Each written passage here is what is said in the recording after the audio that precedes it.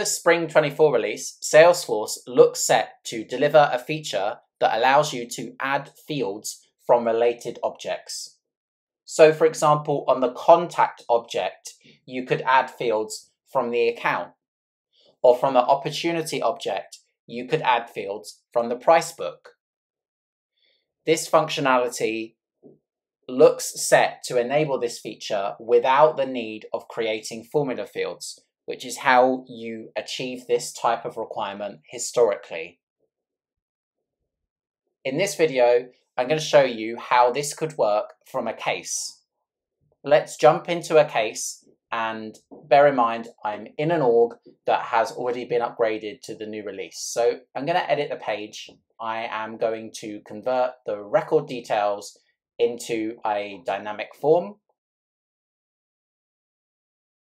And now when I go to the fields, you can see that suddenly I can go through the relationship fields to pull more information from the related object. So in this case, I've got some case information, and I want to add in another field section here for account details. And then against this, I'm going to go through the account relationship, and suddenly I can add fields from the related account. So I want to grab in industry. I also want to grab description and phone number, and then save.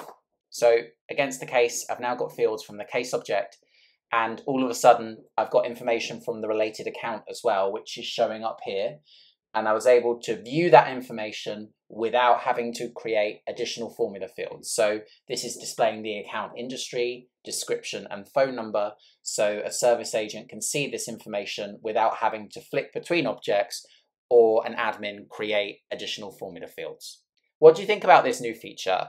Let me know in the comments.